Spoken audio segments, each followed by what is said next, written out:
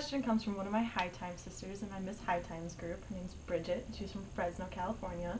She would like to know more about the endocannabinoid system, so basically what it is and how it works.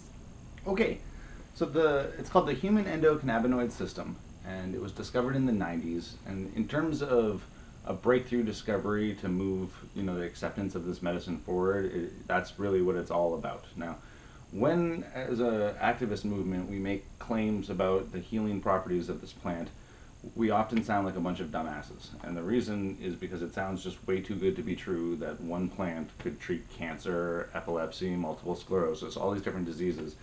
Until you understand that there's an internal communication system within every mammal, including ourselves, that just happens to use the same chemicals that are found in the plant. And those are called cannabinoids. Now, when they're just growing in the plant, we call them cannabinoids.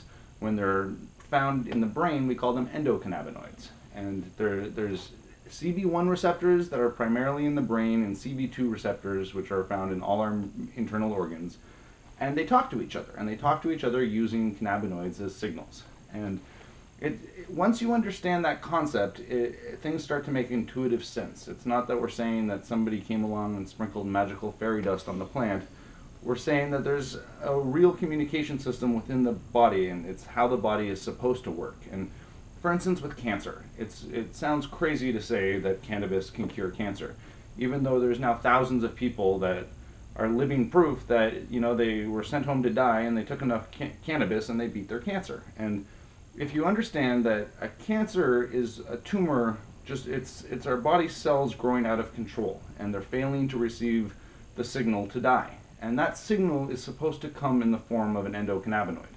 And if they don't have enough of those endocannabinoids, their body fails to receive that signal, and the cells don't know to die. And all that needs to happen is for those cells to be exposed to cannabinoids, and they know to die.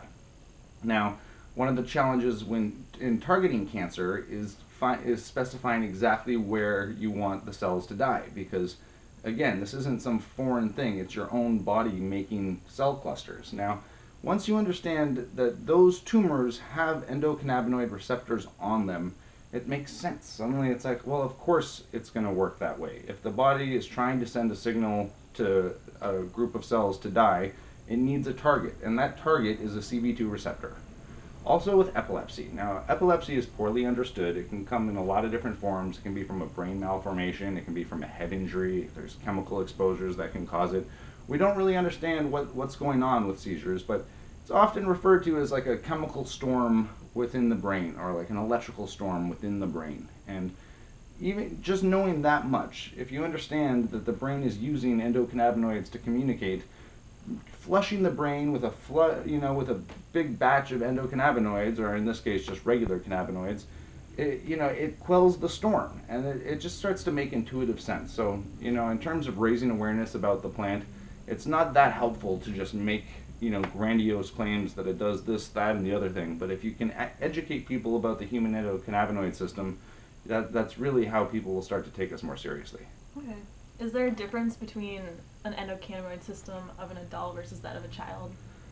Okay, so let me start off by saying I'm not a doctor, and that's really a question for a doctor, but I will make an anecdotal observation that I find very interesting. So yes, children have endocannabinoid systems just like adults, and there's been studies showing that women's breast milk contains endocannabinoids, which is a fascinating discovery. Which is why the kids, when they go off the breast milk, they start to have the seizures. That's a weird observation that I keep hearing, is that the children that are suffering from these intractable epilepsies often began having seizures right around the time they went off of breast milk. So it's possible that their internal communication system, their endocannabinoid system, is depleted, and they were getting some cannabinoids from their mother, and when they stopped getting them, they didn't have enough for themselves, and that manifests in seizures.